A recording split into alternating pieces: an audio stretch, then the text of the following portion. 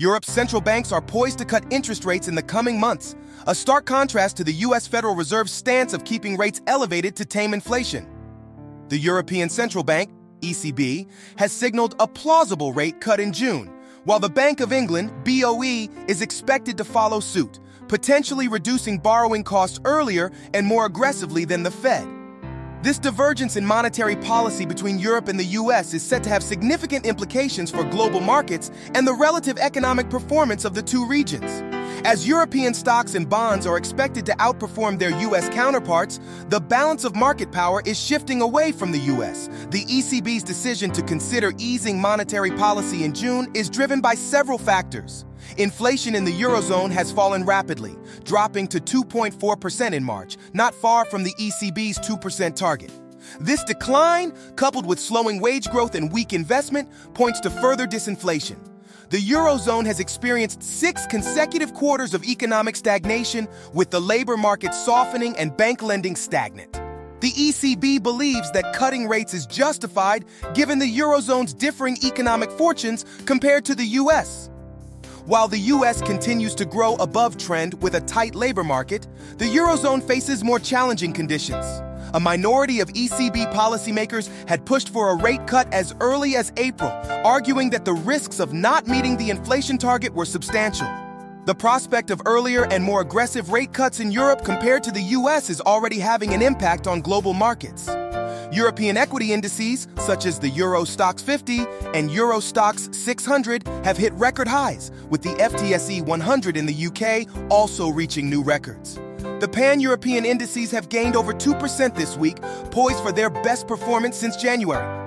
Expectations of rate cuts have weakened European currencies, which could provide a boost to exports and economic growth. Money markets are pricing in around 55 basis points, BPS of BOE rate cuts by year-end, 70 BPS from the ECB, and just 43 BPS from the Fed. This divergence in rate expectations is likely to be reflected in bond yields, with European government bonds potentially outperforming U.S. Treasuries. Since 2020, the U.S. has generated the lion's share of global equity gains.